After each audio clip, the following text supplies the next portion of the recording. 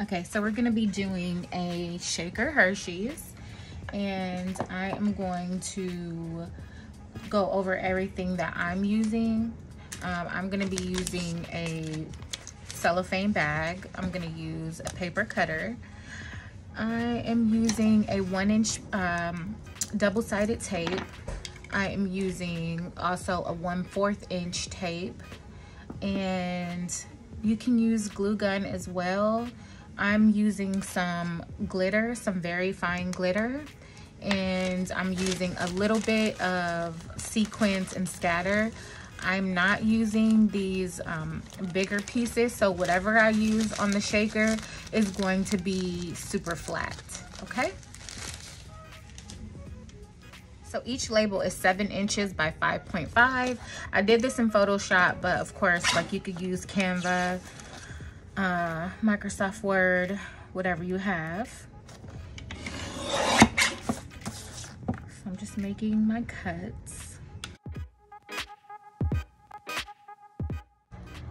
So after you cut your wrap out, you want to cut your bag, and I cut the bottom side because it doesn't rip as easily. So I do a little bit longer than the actual wrap, not a whole lot, just a little bit. And then this side as well. You can always cut off the excess if you don't want to use it.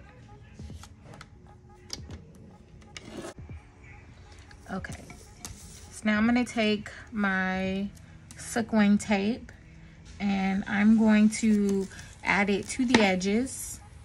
Not all the way on the edge, but pretty close to it.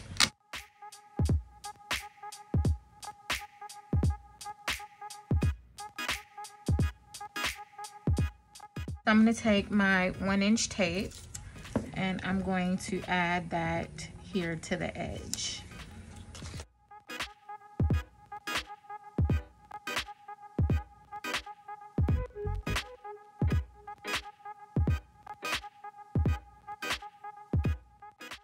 Now, of course, you can use a thinner tape. They have this same brand of tape, which works really well in smaller sizes, like, you know, the 1/8 inch.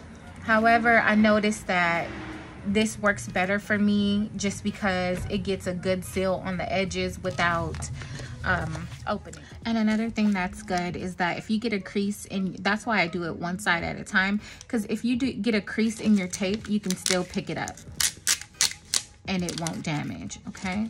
So that's the other reason why I do one at a time, because it helps me navigate each part.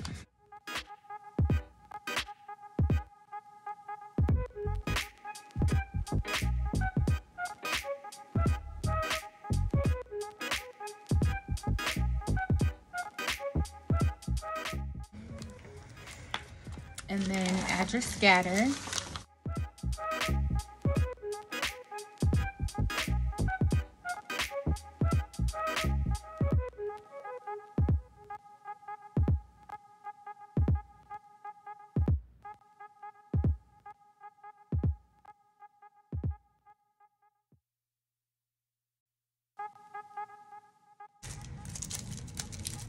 So forgive my Hershey. I've been using this for my testing, and it looks really beat up.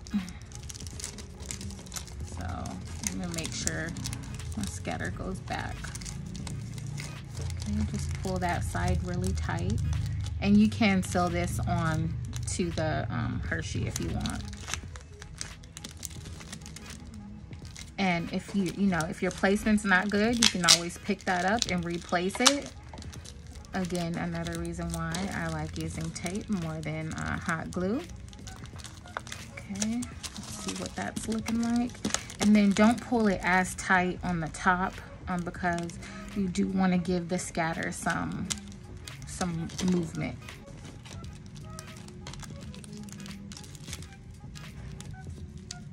Okay, and I'll just pull that in real close. Pull that side in real close. Now you have, you know, your shaker. And then you can take your crimper, go back and forth a few times.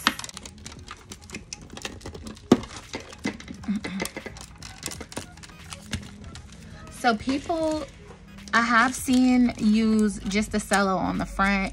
The issue that I had was like the next day it was lifting up and the glitter was like everywhere. So you can, you know, of course, try it out a few different ways to see how it works.